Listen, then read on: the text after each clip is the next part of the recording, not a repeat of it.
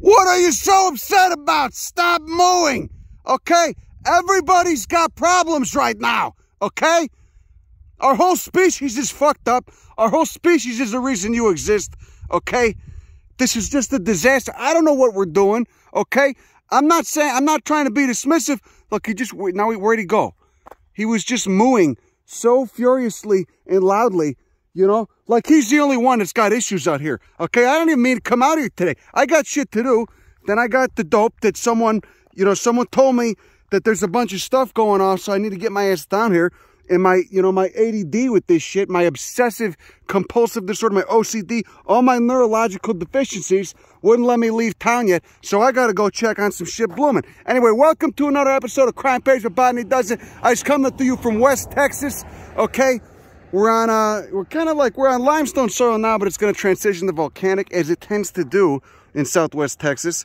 And I'm going to show you some interesting plants, hopefully, okay? Aside from screaming at cows like a moron, in the middle of nowhere, okay? No one can hear me. Maybe there's somebody out there that can hear me, all right? Isn't that a nice thought? Don't you want to think that someone out there is listening to you? Probably not, but maybe. Anyway, you can see the soil right here is rather salty, okay? Rather barren, rather salty, okay? We got a lot of good stuff going on, all right? A lot of good stuff. Let's see what we got. Okay, we'll start with this guy. I just ripped them out of the ground because I'm going to session this at the herbarium. This is a pretty interesting species, Peganum mexicanum. There's the flower. Not many of them are in flower anymore. You can see many stamens surrounding that central three-carpelled ovary, which will later mature into this fruit right there. Okay, and then split open. There's a bunch of little seeds inside, looking like kidneys. Okay, MAOI inhibitors. All right, for you psychedelic weirdos, you psychonauts, and what the shit. This plant's got some potent secondary chemistry. There's another species that's invasive that's got bigger white flowers and is kind of a shrub. Also in the genus Peganum.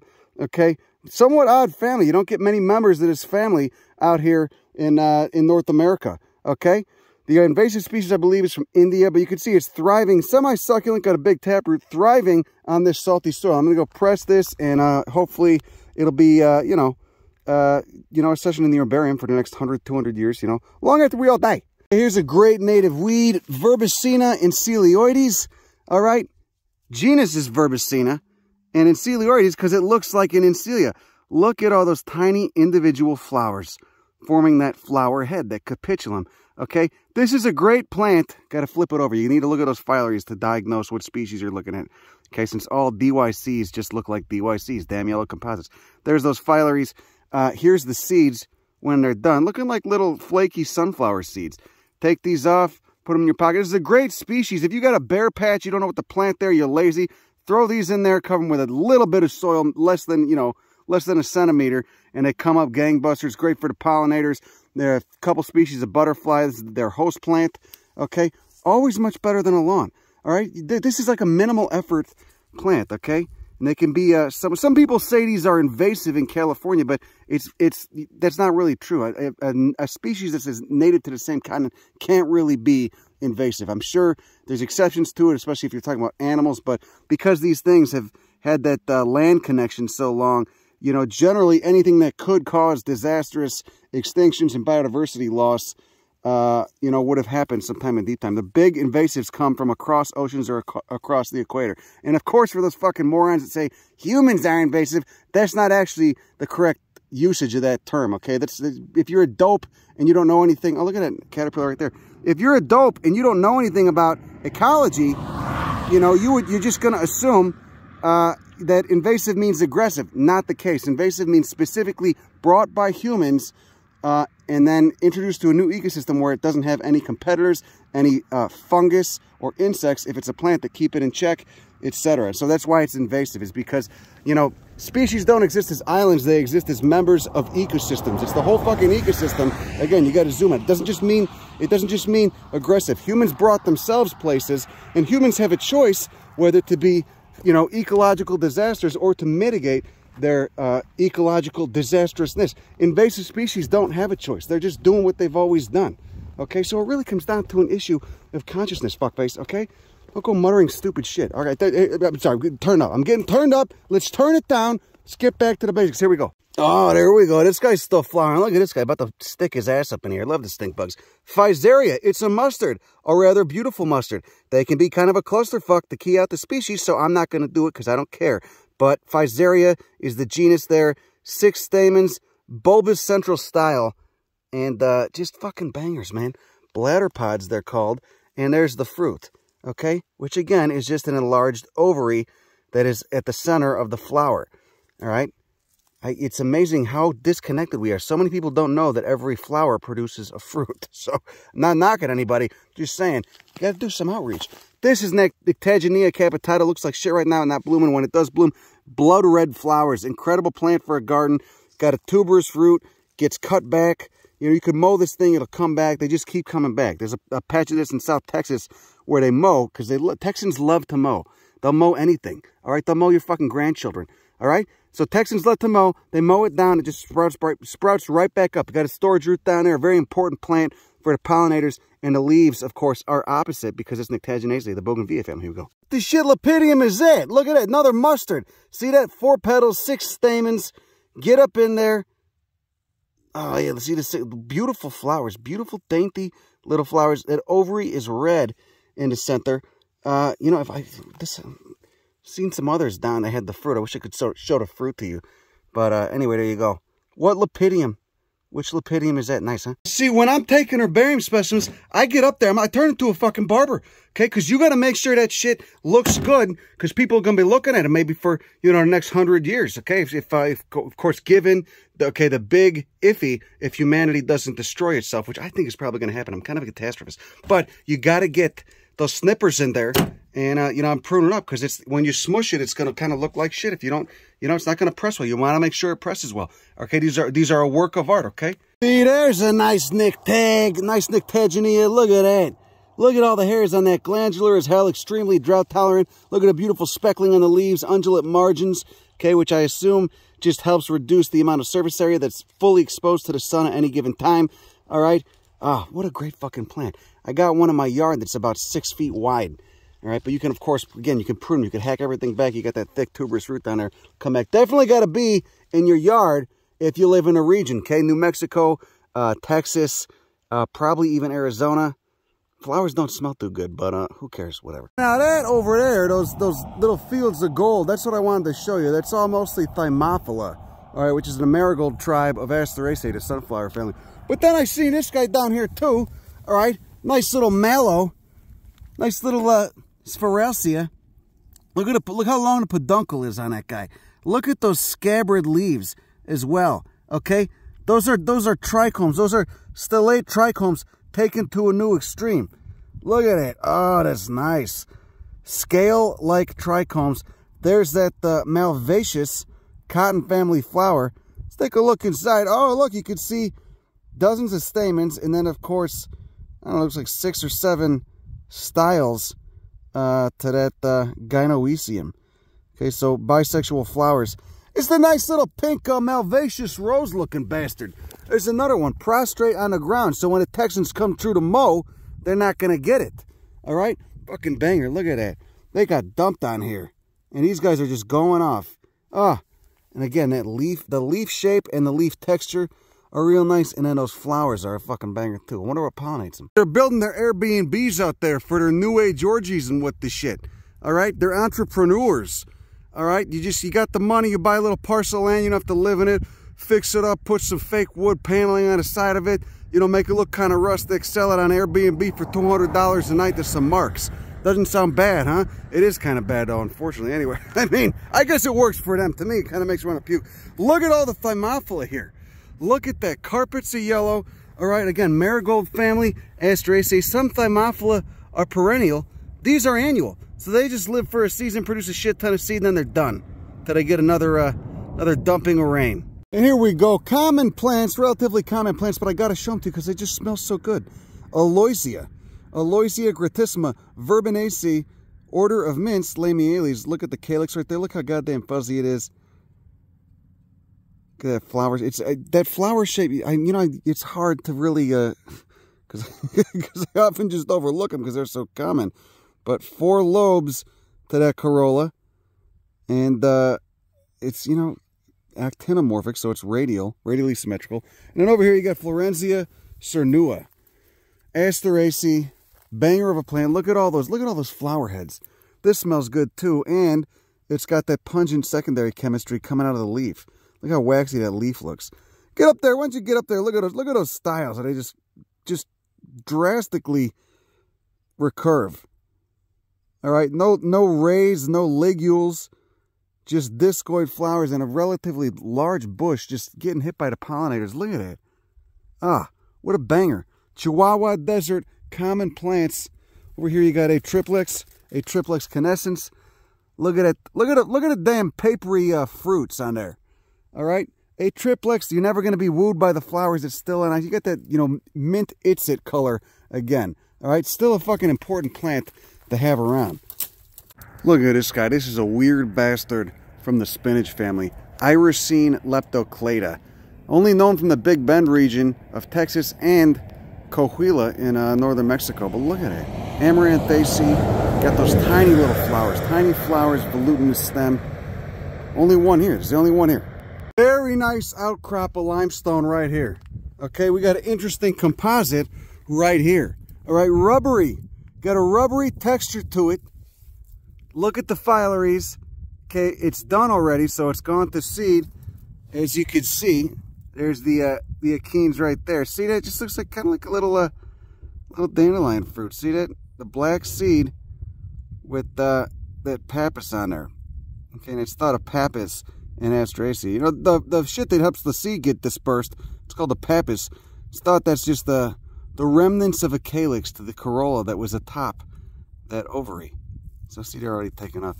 Rubbery though, so rubbery, not very common, and somewhat rare. And look at the speckling down there on its stem. Ooh, that's exciting.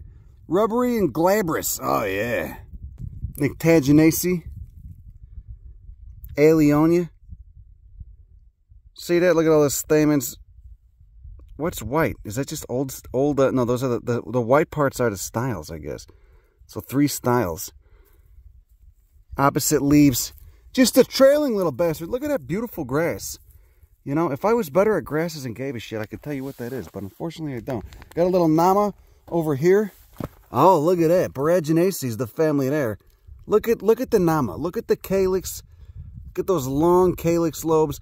A fused corolla, a bunch of fused petals. There's the anthers in there. And look at all the hairs. Look at how hairy this juicy bastard is. Coming up right on the limestone. Oh, it's one of those very common and ubiquitous bivalve fossils that you see in this Cretaceous limestone in West Texas. And see the echinocactus, how they just kind of blend in? Almost wouldn't notice them. Just blending in right with that limestone. Ooh, mean Grussonia, the dog choya. Nice stink bug. What else we got going on up there? Look at this species of Vachellia, formerly acacia. There's the fruit, little legume. There's the seed. It's hilarious. Look at how much the leaves have been reduced in adaptation to this dry-ass environment. This thing must grow so slowly, too. Everything kind of grows in spurts in the desert, you know? It'll probably drop these leaves in a month. That's insane. It looks like a goddamn, some sort of damn seaweed. But again, they're just pinnate leaves. Just with very little surface area because it's, you know, just transpire all your moisture. It's so fucking hot and dry here. Look at how barren it is. It's crazy. I love the limestone. Look at this habitat. Look at those steps. Like little organized beds. You just got the echinocactus poking out of the ground. All right, half submerged. Techilia greggii. Always a pleasure. Look at that. Look at that. Boraginaceae is the family. Look at all the frilly shits. Huh? What do you think those hairs are? What do you think they're for, quote unquote? Of course, nothing's for anything in evolution. There's just the benefit that comes with it. And that means a mutation either succeeds or it fails. But those hairs, obviously, are probably going to help keep that flower from drying out in this really, really hot, dry. I mean, it's late October. It's still like, well, it's very pleasant right now, but that sun is intense. It was 110 here this summer. Look at the leaves. Everything's that chalky white color. I got this grass because I'm going to accession at their berry. I'm going to try to get into grass. Just going to try and teach myself to finally give a shit. It's just hard to get enthused So anyway, Tequila greggii, this is a fucking great plant. Super drought tolerant. I wonder how it does in cultivation. Some of this stuff will not do that well in cultivation because it's just so adapted to such harsh, fucked up conditions. But look at those. Look at those bracts on it. It's sign. Oh yeah, we got a species of Dalea with one flower left. What a cool group. A Morphae tribe of the pea family Fabaceae. There's that pea flower. There's those hairy-ass calyxes. Hairy sepals. HairySepals.com that are just so indicative of the genus Dalea. Very pungent because it is in that Morphae tribe. Look at the goddamn leaves. Look at the texture on those. Hairy as hell. You see this, you know it's adapted to an extremely arid place. All right, and then of course there's glands somewhere in there too. I can smell it right now. The foliage is very pungent, as it tends to be with most dahlias. This inflorescence is even better. Look at that. Holy hell. Look at that. What a fucking banger. I love this genus. Very species rich. A lot of them in Mexico. A lot of them in Texas. A lot of them in the deserts. A lot of them in the Mojave. Banner wings and keel flower morphology because it's the Phaboideae subfamily of the pea family Fabaceae. Oh, that's nice. Remember that Teguidi tribe right here, Porphyrum scoparium, so it smells very pleasant. Look at the glands. You can see the remnants of those little dots on that waxy phyllary, that waxy involucre. Okay, heads are discoid, so no daisy rays, no ligules. And scoparium, because scoparium means broom-like, and it does indeed, it's got kind of like a broom-like, you know, the plant broom, that is. It's got kind of a broom-like habit to it, all right? Multi-stemmed, multi-branch coming from a root down there. Oh, that's nice. Neoloydia is flowering. Look at that. Look at the tubercles, okay? Because when he's not flowering, you're gonna need to be able to ID him. See, there's one over there. See, look at the distinct tubercles, central spines, radial spines, and the tubercles. You see the tubercles, those little lumps that the areoles are on top of and that the spines come out of. And then, of course, a multi-lobed stigma, many stamens and anthers, the orange shits, and a multi-serried perianth. Okay, many tepals, not petals and sepals, because there's a bunch of them and there's not much differentiation. And just coming up on our limestone. How about that? And we got a nice Areocarpus right here. And who doesn't love an Areocarpus? Is he done yet? Oh, it looks like he already flowered. Shit. Yeah, you could tell it's been a while since it rained, though they did get a lot of rain. Look at another beautiful Areocarpus right there. See that? Always such a pleasure seeing those guys. The living rock cactus. You could tell it's been a while since it rained, since all that Selaginella lepidophylla, that resurrection fern, has dried up. See all this brown stuff? But when they're lit up, you know, if it rained, you know, the next day, maybe 2 days later, all this will be green. They unfurl like a palm. And it's just bright, vivid green. So beautiful. Oh, that's nice. Oh, who's that? Glandula cactus. Yeah, how about that? You can see the ribs, though. Little fishhook. Fishhook cactus. Glandula cactus. Uncinnatus. Uncinnatus. What is uncinate? The fuck does that mean? I don't know. Anyway, look at how they stack those rocks. You do that. Deeper in the cut, we got a lot of nice stuff going off. Look at this. We got another composite, another member Asteraceae. All of it an annual. Okay, there's no woody tissue down there, so this is just comes. It might have a perennial root. Okay, but probably not, because you see there's the same thing right there. Annuals tend to vary greatly in size. Okay, just depends on how much moisture they got in the ground and their positioning, how much light they're getting. See, there's another one. That's the same species as this. Okay, there's the seeds on it. All right, seeds can also be diagnostic, aka achenes. Look at those two little bristles coming off each seed. The leaves, somewhat juicy. Okay, triphid. Okay, 3 leaves. Look at the phyllaries, 1 series of phyllaries, all right?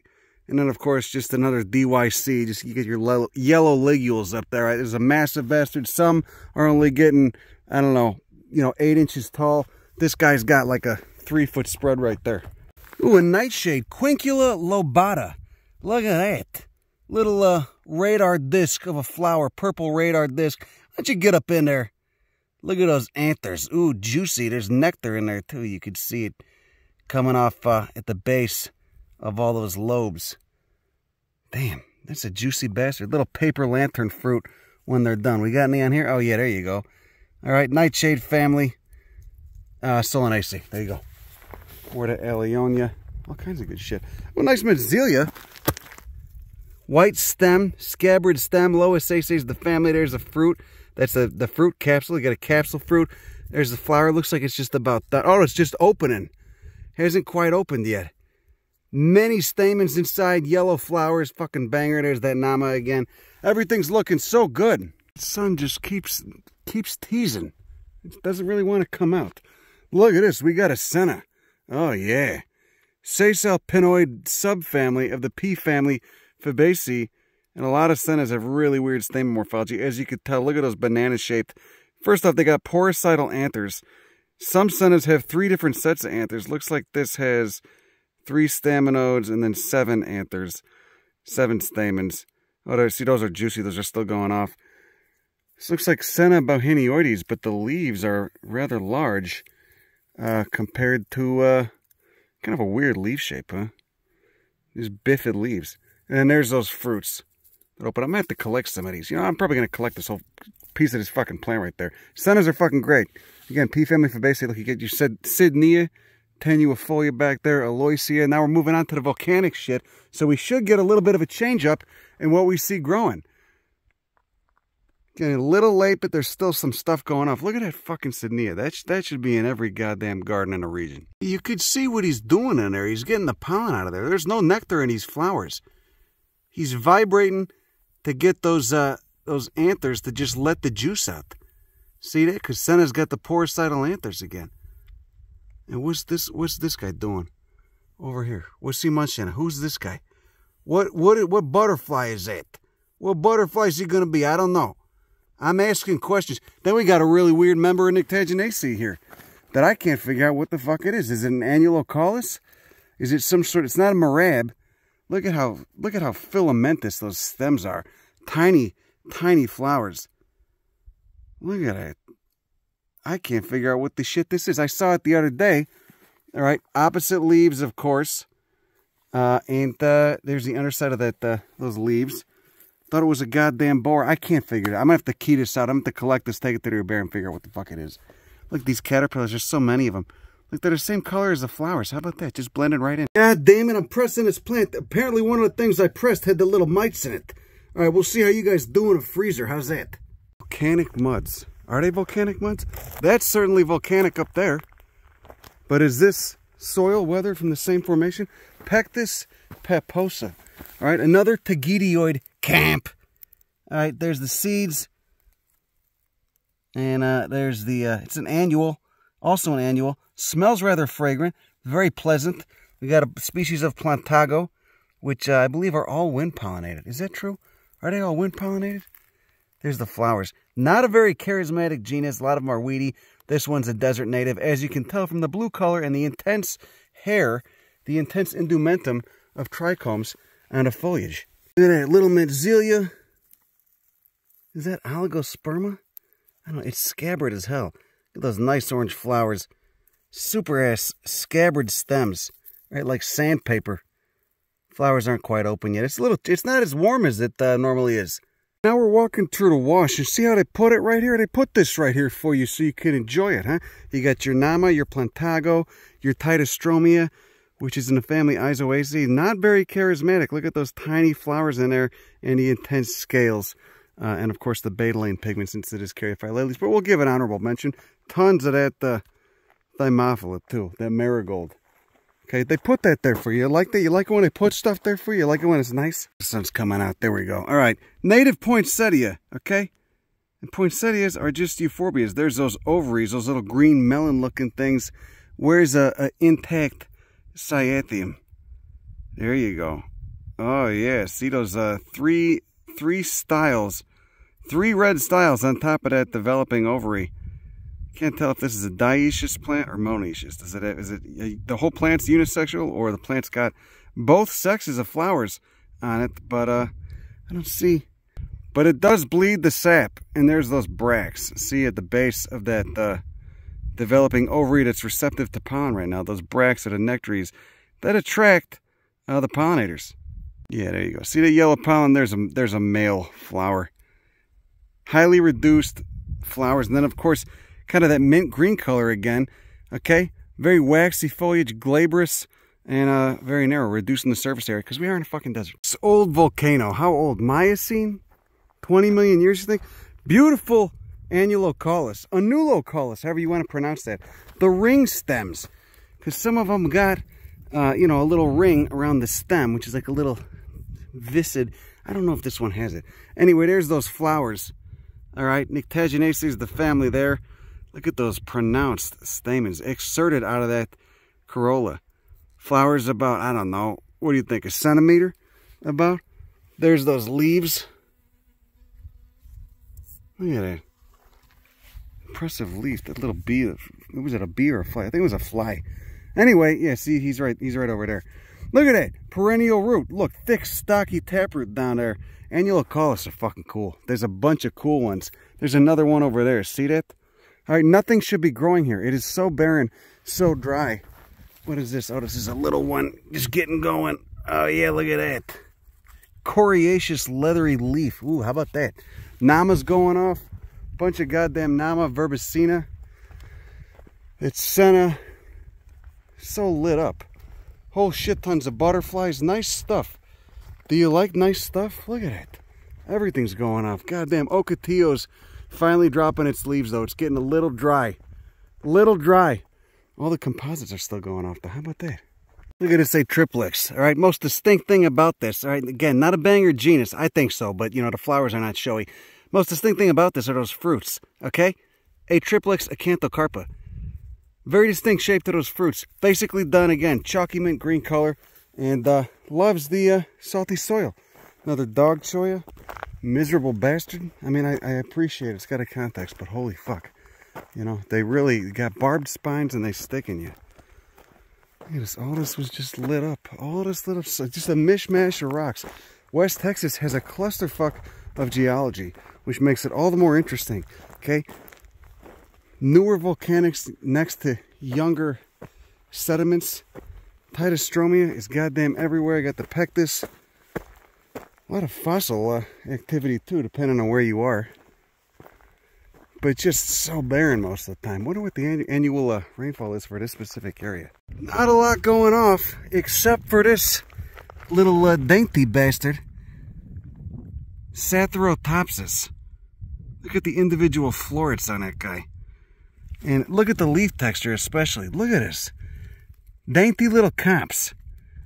I assume that's an annual. I can't really tell. Perennial root on it or what. The leaves are somewhat juicy. And then there's the fruits. Look at that. Look at them. How many pappus scales he got on there. That's nice. God damn. Look at it. Look at that fucking sticky as hell too. Very sticky fucking plant. Not much diversity in these badlands. But there is this cute little Bouteloua. Look at that. Look at that little grass.